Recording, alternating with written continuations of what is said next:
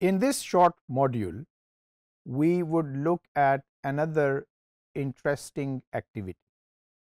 If you are customer of an Islamic bank or customer of another conventional bank, you might have seen a lot of advertisements in the bank branches or elsewhere whereby the banks would be offering prizes to their customers. In some cases, this would be, if you open an account with us, we would be putting you in a draw with the possibility for you to win a car. In certain cases, these prizes could be in the form of tickets.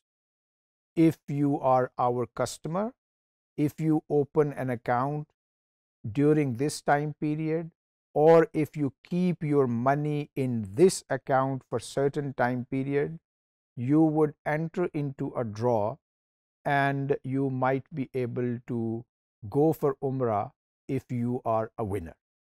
So these are the examples of prizes in banking, and quite a number of Islamic banks, they are offering these prizes as well. So the question arises, is it Sharia compliant to do so? Not always. There are certain products on which Islamic banks cannot issue or offer prizes. The most obvious one is a current account. Islamic banks offer current accounts. In current accounts, what happens? The depositors, they deposit their money, which could be deemed as a loan to the bank. It is an interest-free loan because current accounts don't give you any interest. Now, if an Islamic bank offers prizes to the current account holders, this is not permissible because these prizes would be deemed as a benefit to the lender. In case of riba or in case of prohibition of riba, we know that any benefit going to the lender directly or indirectly would be deemed as prohibited interest.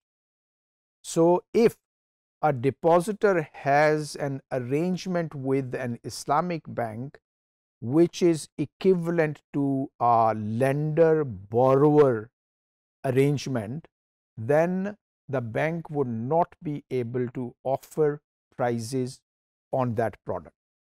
However, there are other products on which prizes can be issued without any major restriction, and I am using the word any major restrictions, although in certain cases there would be some minor restrictions. For example, we have been looking into profit sharing investment accounts. Profit sharing investment accounts are investment based product. On investment based product, it is permissible for an Islamic bank to offer prizes to its profit sharing investment accounts through a draw or without a draw using another random mechanism. I must also clarify that draw itself is not haram. So if I am tossing a coin right now, this activity is not deemed as haram. This would become haram only when this is associated with a prohibited activity. For example, if tossing a coin is associated with gambling, then of course this type of draw would be deemed as prohibited. If Pakistan's cricket team's captain goes out in the field and tosses a coin, that is not haram. Although I have quite a few friends who would say that even this one is haram, but that's not true.